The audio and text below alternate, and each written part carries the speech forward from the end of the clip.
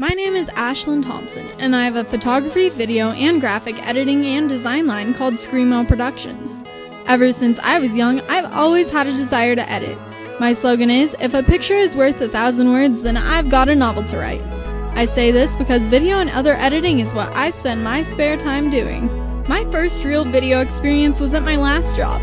I was in charge of creating video commercials for websites all over the United States. Here I would help train anchors, write the scripts, run teleprompters, shoot and edit the video, as well as occasionally star in the shot. I always had to cater to the individual client's needs, which was a very unique experience. While working, I was able to meet and work closely with many local news anchors, one of which was Gretchen Anderson. Now, Gretchen recently wrote a book called The Backyard Chicken Fight. This is the first book that I've ever had photo credit for. Of course, this relationship kept up, and I continued to take photos for a local group called Starlight Mountain Theaters, where I had a picture published to them in the Idaho Statesman. The class in school that affected me most was broadcasting. This was a higher level class which helped us gain an understanding on meeting deadlines in a class and local community setting.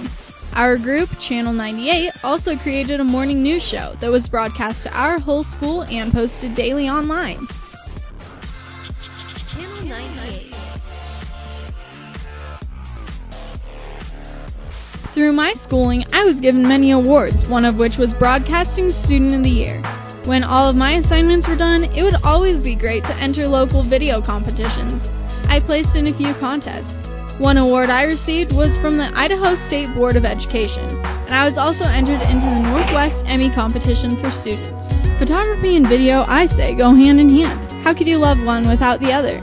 Action shots are always fun no matter what you're doing or where you are. In the past, I've done extreme martial arts. The form shown here was for a pageant in Boise. As you can see, I'm very passionate about everything I do.